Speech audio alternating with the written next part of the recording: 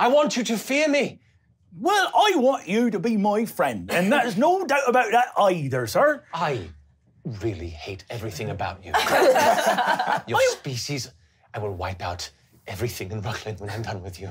Well, if you come to Rutland trying to wipe us all out, you better be ready for a big old pic-a-nic dinner, because we'll be taking you out and talking some sense into that old noggin of you. Clank, clank, clank. Which in that moment, seeing that frying pan, knowing the pain that it's caused, and as simple as that conversation was, there is a moment of deep dread in Leiland's face as he begins to imagine an entire rolling countryside of fucking Galfast.